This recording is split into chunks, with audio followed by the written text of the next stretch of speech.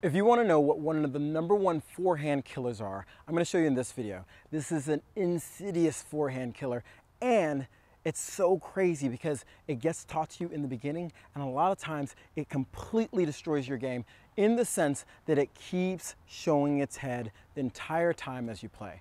And you want to know what that forehand killer is? It's the dreaded tee.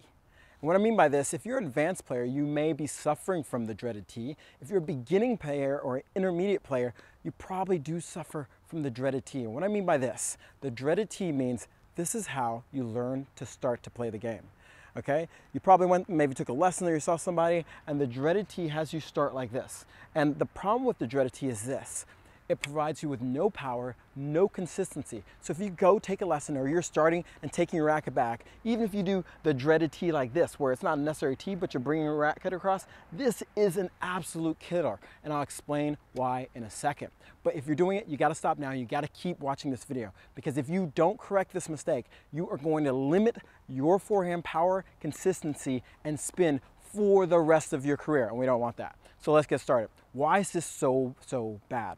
Well, let's start with this one principle first. And I've done a lot of research on this, and I truly believe it, that all hitting a stroke is transferring power from the ground to the ball, okay? One more time. All hitting a forehand or backhand or anything, but we're focusing on the forehand, is hitting or taking energy from the ground and pushing it forward. And the reason why this is so insidious, the dreaded tee, is, guess what? You can't take the power from the ground and push it forward. So what I mean by this is this. If I put my racket down and hold my hand up in this position here, this is a great position for making contact with the ball, and I'll explain. What I mean by that is if I was gonna push up against the wall, this is where my hand would be, because now I can take the force from my legs and push through my arms, right? I could still do that here. I can still do it having it bent here. All these places are really good, but can I really push on a wall from out here? No, your body, your chest, and your shoulders aren't behind, so guess what? This is what's gonna happen. So you're saying, why? How does this relate to a tennis forehand? Well, I'll show you. When you start with the dreaded tee, even if your arms are crossing like this, what happens when you pull your racket into contact? It's too far away, so you can't push that power. When you do see arms extended, you probably see it a little bit closer and a little bit more in front of the body. This and this are two very big different things. And when you see it from this side, you can really see how my shoulder and the arm is almost behind here. If you're hitting the ball using the dreaded tee, this is what's gonna happen. Now, sometimes you may see players take the racket back in the dreaded tee, and what they figured out to do is swing a little faster to get it to catch up and get to this position before they start rotating. So they're taking the racket back like this, and then they're trying to bring it forward fast enough to get in this pushing position.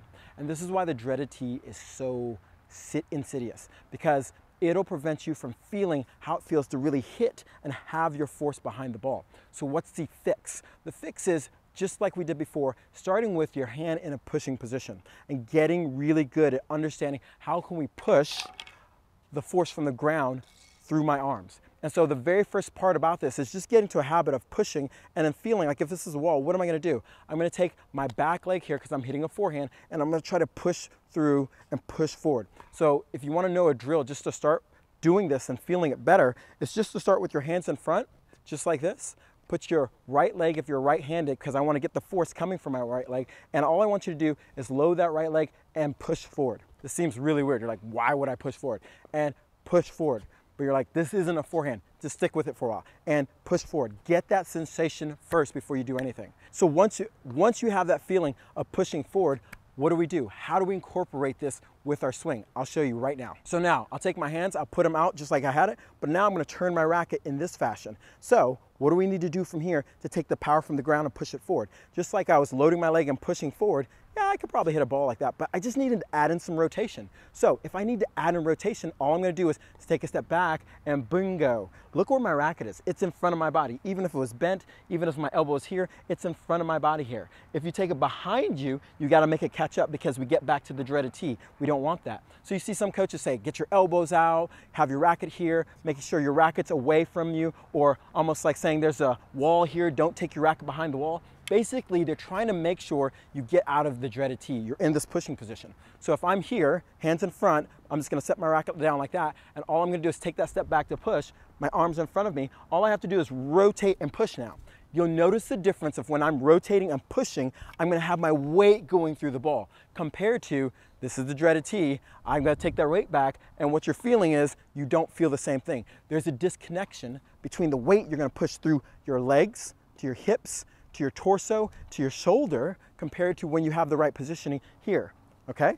So the drill I want you to do is really simple. Grab a couple balls, and all we're gonna do is drop it here, and we're gonna push through, making sure that we're in this position. Now, one quick note, when we're in this position, it's different for everybody. You see the pros on TV and see Roger Federer fully extended. You see Djokovic bent. You see some people bent in here. Now there's a couple things that'll make the difference, which is personal preference and grip. You see Roger Federer with an Eastern grip is way out, but you also see Nadal with more of a semi-Western grip way out. Sometimes when you have a little bit more of a semi-Western grip or a Western grip, you see more bend, but it's not all the time. So don't get caught in a trap of like thinking that my forehand has to look like Roger Federer out here. It's really, where do you feel the strength from? I've seen guys with Western grips that tend to hit more extended, they have a little bit of bend, but not a full bend. So don't get caught up in like, I have to look here or here. The key, and this is the thing, cosmetics from fundamentals and key, is that we have to be in a position which allows us to push our weight forward, which means your hand has to be somewhere, in a sense, behind your shoulder so it feels comfortable to push through the ball so we can take that weight and transfer it forward. So now I got a couple balls, and I'm gonna do the exact same thing. Put your hand in front, get out of the tee. Put your hand in front, coil, and when we coil, we're gonna put our weight on our back foot. All I'm gonna do is push forward. Feels so much stronger than if my hand's here and I'm turning, and what happens is you're extending and you lose all that ability to force the power through the stroke. You gotta make sure you do this. So all we're gonna sit here and do, practice, load, and push, okay?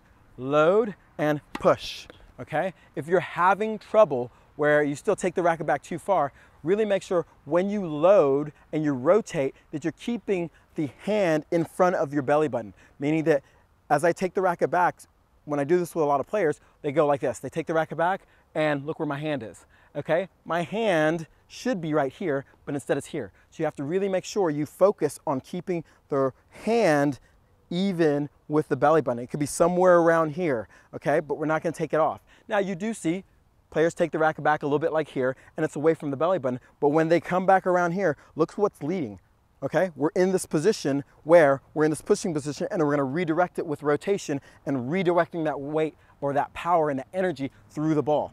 Okay, just like that. And you can do it even if you're doing, let's say, a open stance like I'm doing it here. You can do it with a neutral stance, because now I'm going to do the exact same thing where I'm pushing my weight through. And so this is so important.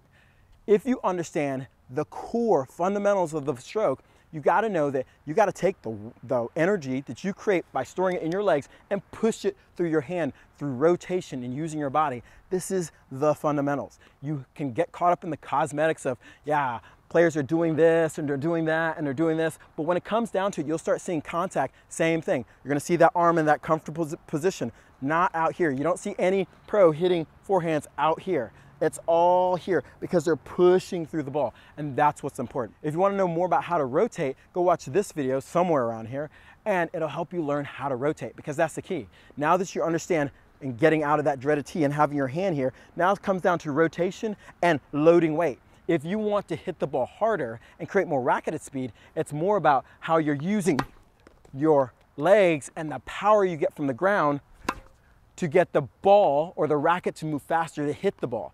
So I hope this is helpful. I'll see you in the next video.